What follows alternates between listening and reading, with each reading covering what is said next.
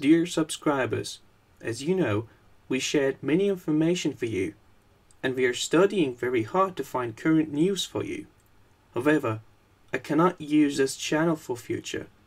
Please follow our new channel called as Daily News Report and watch our video to support us. Link in description. Also, you can reach the video we shared on Daily News Report by clicking on the top right button. We highly recommend watching, subscribing and sharing. We will continue to share some news on this channel, but we take precautions against some situations for future. Thank you for supporting us. You can already see them starting to bite. Look at real estate all over the world. So if this is the case, why do you think Trump is out there pushing the idea that the economy is raging on here and it's fantastic? I have said many times over the last at least 6 months that I'm shocked that he's taken ownership to the stock market. I mean, he himself is calling it the Trump rally. And I think that's a big mistake. Obviously, he wants to push success of the economy as his success. And I mean, I don't really see, I don't see the pickup.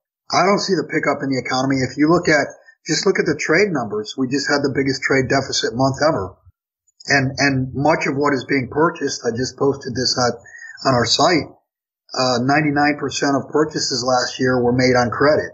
So why do you think then he went ahead and pushed tariffs and reciprocal taxes? Do you think this is to actually help the economy? Well, from a common sense standpoint, the U.S. had made bad deals for years and years, and he's trying to reverse the bad deals. The problem is it's going to create a trade war, and a trade war will mean less trade, and less trade during a time where we have more global debt than ever.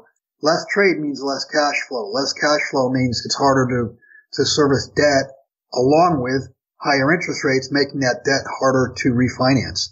So is there any way possible, Bill, to take this economy, that this economy is a central banking economy, is there any way to turn it around with the amount of debt, with the manipulated statistical numbers they keep throwing at us? Is there any way that he can actually turn it around, or does he have to bring it down to reset the whole thing? I think the whole thing has to be reset. I mean, mathematically, the debt that's outstanding cannot be paid in current fiat terms. It's not doable. Do you think his plan then is maybe to start this type of trade war to actually try to bring down the system in his way? Deep down, he knows the system's going to come down. And remember, he's a real estate guy. So hyperinflation, with owning real estate with debt against it, hyperinflation is not necessarily a bad thing until the debt, if it got so bad, until the debt got rewritten into previous terms like they did back in Weimar Germany. They rewrote all the debt back to terms of gold. So I think he knows it's coming down. Now, whether it's done on purpose or there's a false flag or something, they do need something to point at and say, well, our policy would have worked except for this, whatever this happens to turn out to be. Now, while this is going on, we have Rand Paul, and he's looking to add this attachment, which is audit the Fed, to a banking bill. And Trump said, in not so many words, that he would actually sign this. Actually, he has Andrew Jackson hanging on his wall in the White House, and Andrew Jackson is known of getting rid of the central banking system. Do you think this might be part of the plan to try to get this audit the bill finally passed to go after the Rothschild central banking system? I'm highly skeptical that it'll get done, but I would jump up and down if it does. Well, if it does get through and they do vote on it and they go ahead and they audit the Fed, there will be hangings. If they audit the Fed, there will be hangings, public hangings from what used to be street lamps. Now it'll be trees. I mean, will the central banking community allow them to actually go in and audit the Fed? I mean, think about what they'll find. Right. That's what I'm saying. I can't I know you said they'll be hanging, but what do you think they'll do to stop them from auditing the Fed? take the whole system down. I mean, who knows? Look at what happened back in, what was it, 2010, I want to say, when there was not a full audit the Fed, but there was some audit powers, and they discovered that $16 trillion was lent all over the world, more than half to foreign banks in late 2008, 2009. I mean, they will find things like that. They'll find out just how dirty everything really is.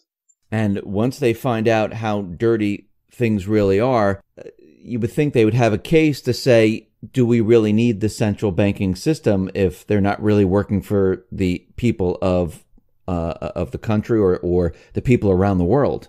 Well, Dave, in a perfect world, what you're saying, yes, I agree, but it's not a perfect world, and the bankers are not going to lay down and be audited. I mean, the bankers will destroy the system. They'll kick the table over before they allow an audit. And I agree with you. Don't get me wrong. I just want to play this out because, I mean, I'm saying that the people, Trump, and maybe this is our opportunity to finally, hit and reach out and get rid of the banking system. I mean, because right now, I mean, think about it. We had Cohen resign. We had the CEO of Goldman Sachs decided to leave. I mean, we're starting to see a lot of individuals being removed or resigning themselves. I mean, Tillerson is out right now. And I'm starting to see that maybe at this point, individuals are getting nervous. They're saying, okay, I'm out, because I see what's happening. The writing's on the wall. And maybe we're going down this path where more and more individuals are going to be saying, I don't want to be, standing here when everything starts to fall apart on on the deep state, on the central banking system and everything else. Well, Dave, the only way that's going to happen is if there have been resignations, but there's really not been any perp walks. If you start to see perp walks in finance, in banking, pedophilia, political figures, if you start to see perp walks, then my hopes for a Fed audit would be raised significantly, and I think you'd see some central bank board members going to jail. But I don't think you're going to see the central bank go first. I think there's got to be some things happen before you see central bankers in handcuffs. Now, there's also this threat to the dollar. I mean, we've been talking about everything moving from the West to the East. And now China has come up with the petro yuan. It's set to go live, March 26th. And, we're starting to see signs where other countries are signing on to this, and they might start to move away from the dollar and use the petro yuan, especially the Middle Eastern countries and the Asian countries, those that are on maybe the Belt and Road and part of the BRICS. I mean, this would be a huge, huge threat to the dollar once this starts to happen. Well, it is a huge threat to the dollar. I wrote an article yesterday for subscribers, and I think when you release this, I think I'll probably make the article public because it is important. Just go back the last 3 or 4 years and think what China and Russia have done. I mean, they've set up trade deals all over the world. They've set up treaties all over the world. They have credit facilities set up. They have clearing facilities set up. In other words, they don't need credit from the West. They don't need the SWIFT system anymore. They don't need the dollar. And I think the timing is very, very curious. Actually, I don't think it's curious. I think it's not a coincidence at all. Just go back 2 weeks ago, Vladimir Putin made the statement that Russia has hypersonic weapons that can reach anywhere in the world and can't be stopped. And then again on Saturday, China announced the same thing. And we also saw what our press has described as a UFO, and I highly doubt it was a UFO that was tracked at hypersonic speed. I think it's one of what Russia and China say they have. Put that together with the fact that China is in the process of usurping the dollar. What's the only thing that has held the dollar up for the last, at least since 9/11. The only thing that's held the dollar up has been the U.S. military. And if it turns out that the U.S. military is technologically behind the curve, then there's no fear anywhere in the world of not using dollars. And that's what it's been for the last, since 2001 at least. There's been fear of other nations of going off the dollar. They saw what happened when Saddam Hussein said he was going to accept euros for oil, and what happened to Gaddafi from Libya when they said that they were going to accept euros for oil, and they were talking about doing a gold dinar. They were both overthrown and the country's occupied. So this is really a big deal. You put it together, it's a 1-2 punch. The readiness and ability of China/Russia to lead the world financially, lead the world in trade. They have their own clearing system. They're ready. And it's going to be interesting. There's one thing we don't know for sure, but you can speculate. It's going to be interesting to see what the Saudis do, whether they join the Silk Road and become part of the petro-yuan, or whether they try to stick it out with the dollar. I think because of the amount of meetings that Saudi royalty has had both in China and Russia, I think what that tells you is they're in on the deal. I think a lot of countries are in on the deal. I mean, Iraq, Iran, Syria, Egypt, Libya. I mean, they're all getting closer and closer to Russia. And I think that, instead of, using the dollar, I think they will shift. Do you think that Putin actually came out with that message because, and I think this is what you're saying, is that he came out with the message that they have this missile system, and same thing with China, because they're warning the establishment that, listen, when we pull away, don't try anything. Exactly. And that technologically, from a military standpoint, a lot of people slough it off and don't think it meant anything. But we had, I think it was 4 or 5 destroyers last year that were T-boned and were clearly not underway because they were like direct hits and there was no scraping. So the destroyer was not even moving. So it looks like from a technological standpoint, our ships were turned off. And like what you just said, it looks like Russia is the muscle for China. Don't try anything, either accept it or you're going to get hit. Do you think that the Russia and the Chinese system, the new system, is this still central bank run? I don't think it's going to be central bank run in the terms that the world has been central bank run for the last 400 years. I think it will ultimately be central bank run with them running the central banks. Now remember, China and Russia, China in particular, have amassed a huge amount of gold. My guess is you've seen Russia, what they've accumulated, and you've seen the Chinese numbers, which are laughable. China's got more than likely well over 20,000 tons. So between the two of them, they're probably pushing 25,000 tons, which is triple what the U.S. supposedly has. And I highly doubt the U.S. has more than a few hundred tons left. So you're looking at the yuan, which is going to use 2 backings. One, like the petrodollar, it'll be the petro yuan. There will be demand for yuan to pay for oil trades. And also, China has this huge, huge hoard of gold. Is this gold going to be used to back the currency, or is it just going to be there for confidence, saying, we have this new petro yuan, we have the gold in the background, so you can be confident in the new system, or are they going to use it to back the fiat currency?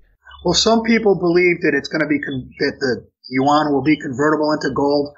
I don't really think that that's going to happen. I think it'll be used, like you said, as a confidence factor, because China saw what happened to the United States after World War II, after Bretton Woods. Our gold was slowly and then more rapidly bled from the treasury because dollars were being turned back for for gold demand. And I don't think the Chinese will do that. I don't think any gold is going to leave China. Now, for China and Russia to make this move, I mean, do you think it's going to take years? Because there are financial pundits out there saying, oh, the petro yuan, it's young right now. It's going to take years for it to establish itself. And, nothing will happen for like 10 to 15 years. No, not at all. I mean, this is called a line in the sand or a light switch. I think you're going to see the dollar start to fade very quickly, and the yuan will rise very rapidly. Like I said, everything's in place for it. So, they're ready for this thing to go online. And I think you're going to see the dollar anytime after March 26th. I think you're going to see some days where the dollar takes 3, 4, 5-point hits to the downside. And what's important to your listeners is, what does that mean to them if they save, if they're invested in dollar assets? And what it means is your purchasing power is going to collapse. And that's another way of saying we have hyperinflation coming to the U.S. And added to that, what about these nations that have stockpiled dollars in order to buy oil, and now they can't use those dollars to buy oil, or there's a less ability to use those dollars? They're going to send those dollars back to the U.S. Basically, they'll sell the dollars, and that's pushing the price down. But those dollars coming back onto U.S. shores is going to create an absolute tsunami of inflation. And you're not just talking about, like inflation like 3-6%. You're talking... No, I'm talking, 25%, 50%. A hyperinflation where ultimately the dollar is going to its intrinsic value, which is basically zero. So what happens to people's savings, people's pensions and things like that? I mean, does it just all get wiped out? Yeah, well, they get hit with purchasing power. Their purchasing power will drop versus a cup of coffee, a bar of soap, a roll of toilet paper. Everything's going to cost more. And in addition to that, we're going to have a problem with trade because dollars will not be accepted as they have been in the past. And the U.S. no longer makes many products. I mean, there's a lot of things that you go to Walmart for that are just simply not made at any price in the U.S. So there's going to be shortages and scarcity, and obviously when there's shortages, the price even goes higher because people try to hoard whatever's left. So what does the U.S. do now? Since, I mean, our trade policy is completely different. We have the dollar, people use the dollar, they send us goods or that whole model that they've created. What happens now if we're not the reserve currency? What do we do for trade? And since our manufacturing is pretty much all but gone, how do we trade with other countries? Well, what's going to have to happen, this is all part of the reset, what's going to have to happen is the standard of living of the average American is probably going to drop 50% or even much more.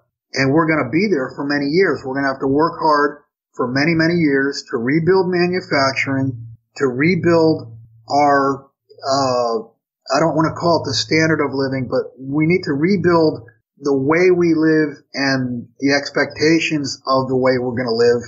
And we're going to have to live within or even below our means in order, over years and years to come back to par with, what at that point will be considered the developed nations. I mean, we're going to be looked at as a banana republic, and we're going to have to, it will take many, many years of hard work and grinding it out to come back.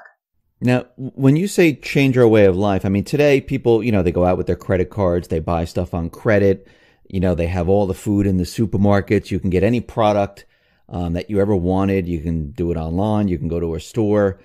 You can purchase a new car at any time by getting loans. I mean, how different is it going to be? Well, credit is going to be shut off to the United States. The world is not going to provide credit to the U.S. The only buyer of U.S. Treasuries is going to be the Federal Reserve, and that's outright monetization with no other buyers in sight. So credit is going to become very scarce. Interest rates are going to be much, much higher. And, you go out to buy a car today, you walk into a dealership, You find the car you want, you sit down, you sign your name, and boom, you're out the door.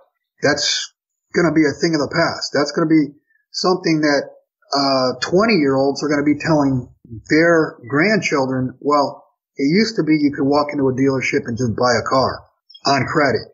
And much will rely on whether something can be purchased with cash or not.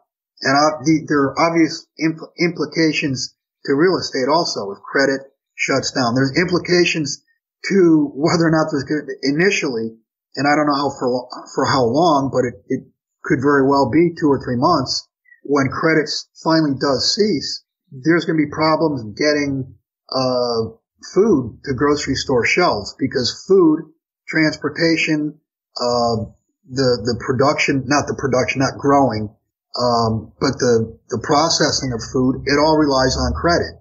So there's going to be a hiccup in the food supply, in my opinion, also.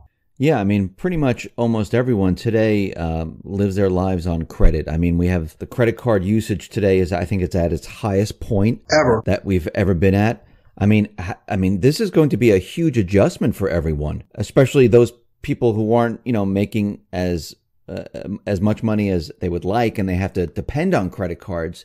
It's going to be very rough. It's going to be, it will feel like a disaster to the masses. What's very interesting is that while we're, talking about this and how the country is going to change, Amazon and Costco, they're selling emergency kits that can feed a family for a year. Do you think they're foreshadowing what's about to happen here? I'm not so sure that they're bright enough to look forward and be benefactors saying, you might want to buy this. I think there's outright demand for it.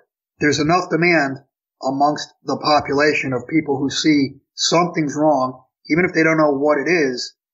There's enough demand out there for these big box companies to put that on their shelves. How long do you think this transition will be? I mean, for those people wondering, if credit shuts down until we get back on our feet, I mean, is this going to be like a 1-month thing, 2-month thing, or do you think it's going to be much longer than that? That's a tough question. As far as food distribution is concerned, I don't know. It could be a couple of months. It could be 6 months. It could be a year. It's hard to say. The marketplace will sort it out. What is more clear, though, is the total standard of living for Americans, for Westerners, is going to change drastically, and it's going to change for the rest of anyone who's listening to this. Unless you're a 6-year-old or something, anybody 25 years old or older, the standard of living in the West, in the U.S., is going to be lower than it is for the rest of your lives.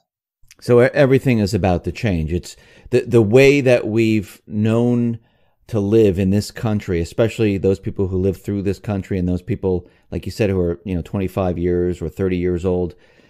It's going to be a shock to most of the people of this country. Well, it's going to be a shock to 100% of the people in the country.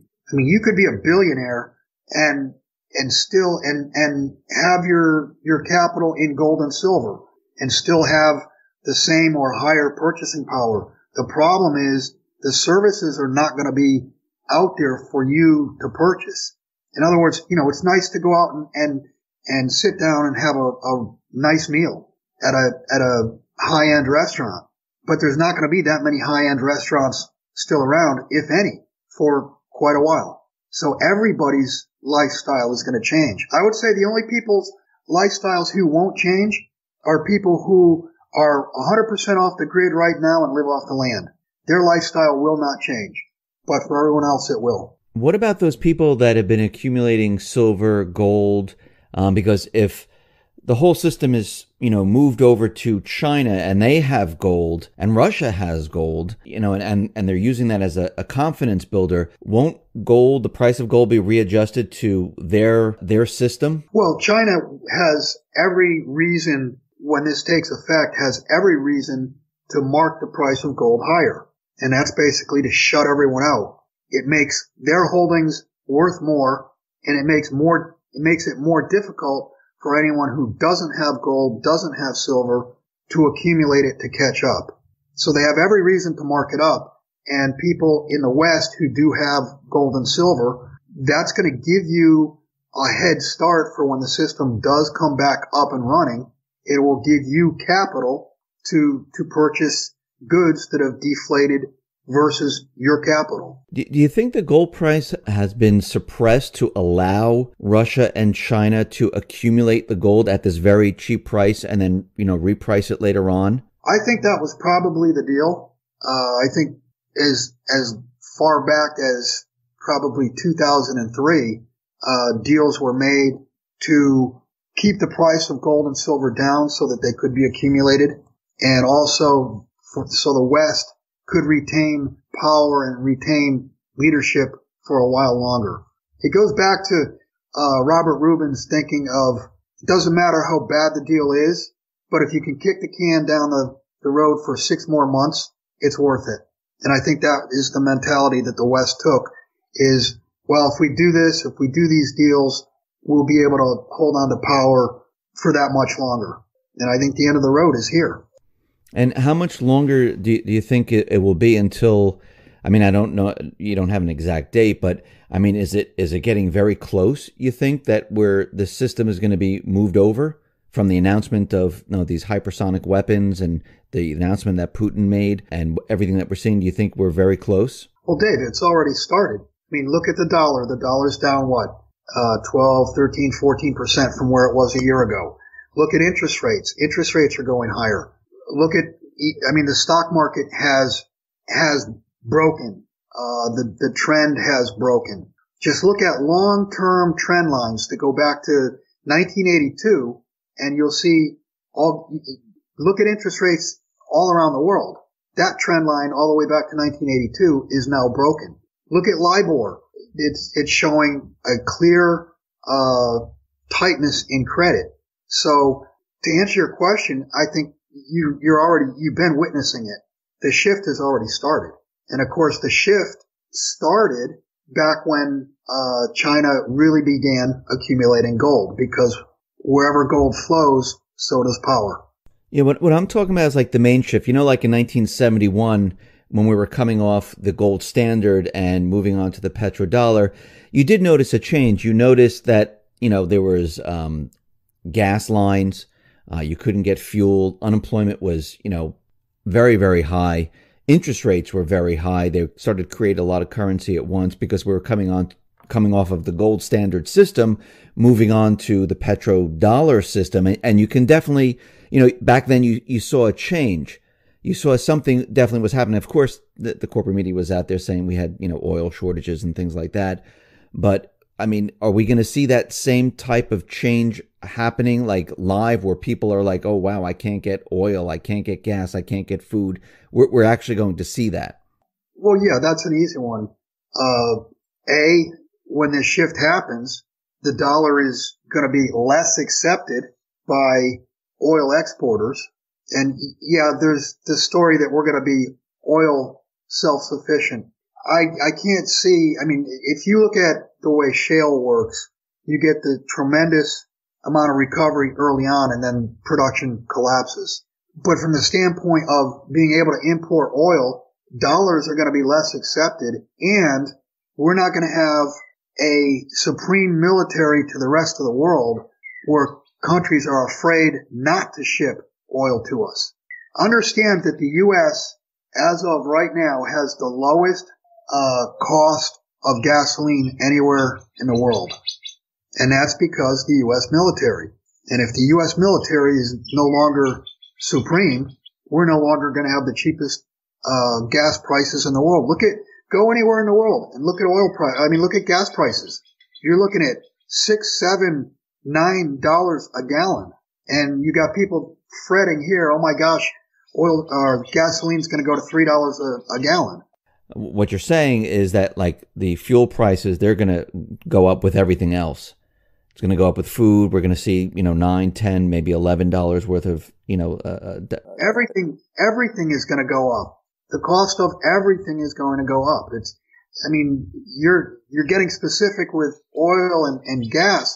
The cost of anything and everything you can possibly purchase is going to be more because the value of your dollars will be less, and there will be far less demand for dollars.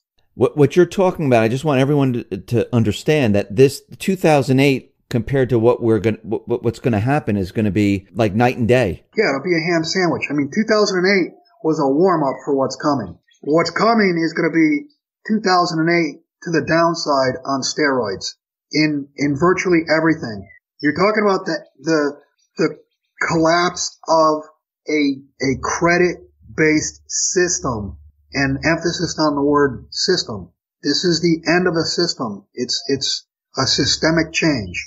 Bill, thank you very much for being on the X22 Report Spotlight. I really appreciate it. Once again, how can people see your work? You can go to www.jsmineset.com. Bill, once again, thank you very much for being on the X22 Report Spotlight. Thanks for having me, Dave.